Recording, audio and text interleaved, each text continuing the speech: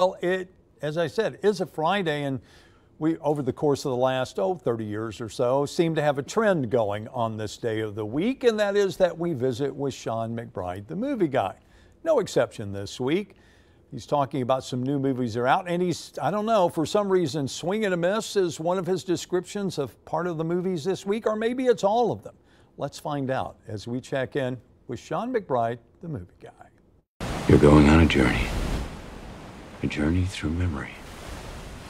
All you have to do is follow my voice. In Reminiscence, Hugh Jackman plays a private investigator who helps his clients recover lost memories. It's a stylish, sci-fi, film noir love story that looks great, but thanks to a convoluted script, it never really succeeds. I think we had secrets.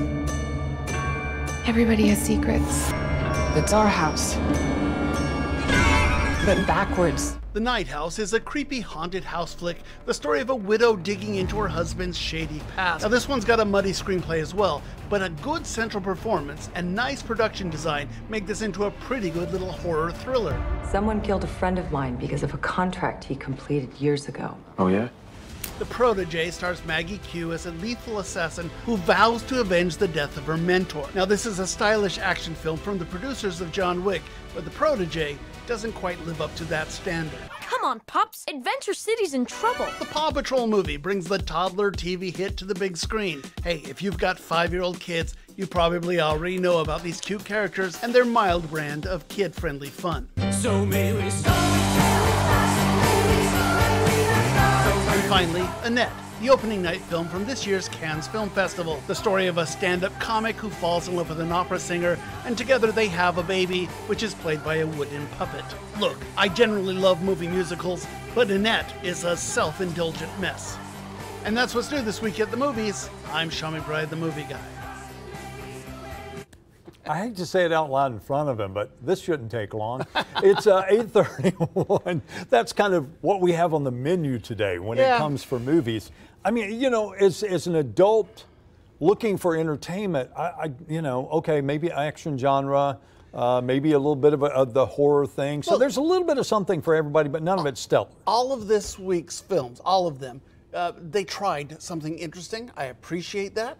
The ones that were a little closer into genre as opposed to trying to be an arty film, they succeeded more. But boy, there's a lot of stuff that didn't work this week. But it seems like it's a lot of things that are in specific lanes, as you mentioned. They're, they're not trying a whole lot other than to attract a specific audience. Yeah, exactly. So for example, I mean, I don't know where you want to start, but Paw Patrol, which we'll take 5 seconds to talk about. Because if you're a mother who has a child of that age, 5-year-olds, you know all about Paw Patrol. I have a friend who absolutely loves, she never got the Paramount Plus. She loves Star Trek. That didn't get her there. She loves RuPaul's Drag Race. That didn't get her to Paramount Plus. But Paw Patrol, her son made sure she got for that. So it's in theaters, but it's also on Paramount Plus. Look, it is what it is. Yeah, exactly. So come on. More of what you see on television every day, but in longer format. But in a longer format, a longer story. All right, let's move on to the next one. So let's try Reminiscence, which is a Hugh Jackman. Looks good on paper. Yeah, and it's interesting. It really wants to be like a Chinatown meets Waterworld. It's set in the near future where ocean levels have risen, so Miami is kind of underwater here. He's a private investigator. His job is to help people. He's got a science fiction doohickey that helps them go back into their minds and recover memories that they can fill the memory as well as remember it. And he falls in love with this woman who walks in just asking him to help her find her keys. And then she disappears. And it's kind of a sci-fi, film noir, love story. And it's Rebecca Ferguson there and Hugh Jackman and Thandie Newton, who I think is very good in this one. Visually, quite impressive. Structurally, story-wise, kind of all over the place. And again, this is one of those where if you don't want to go to the theater, not a problem, because you've got HBO Max, it's going to be in your house. Exactly, right. So I think people take risk on these movies because it doesn't cost you anything than what you're already paying. And interesting, this is a film that they had to pay Hugh Jackman like tens of millions of dollars to get it out of theaters, and he probably makes money on that because it probably would have bombed in theaters. All right. So Night House. The Night House, which is probably the best of the bunch here. This is Rebecca Hall, another Rebecca this week, and she's very good in this, and a very stylish haunted house film. It kind of falls apart at the end, but boy, visually it's pretty cool. She's a woman, a school teacher. Her husband commits suicide, and she doesn't know why. They've been living in a house that he's the architect. He built this house, and so she's kind of exploring his past, and she realizes he was big time into the occult and what's going on here, and it's a ghost story, or is it something more sinister than that? And then she finds out, is there a second house? Does he have a second life? You know, it's a pretty good little horror haunted house. All right, Protege will appeal to the action fans, right? Yeah, and Maggie Q fans and stuff, and it's also Samuel L. Jackson and Michael Keaton. It's an okay action film. It's got some good, action stuff here. I think Maggie Q should have been a much bigger star by now, but boy, it wants to be a John Wick with the female set. It wants to be a whole bunch of things. It's kind of got some romance. It's got some, and it's romance, a 30-year difference between Maggie Q and Michael Keaton there. Stuff that's a little weird. But, it's okay. It's okay. Yeah, how many times have we seen this, though? They're still searching for that female action star. Yeah.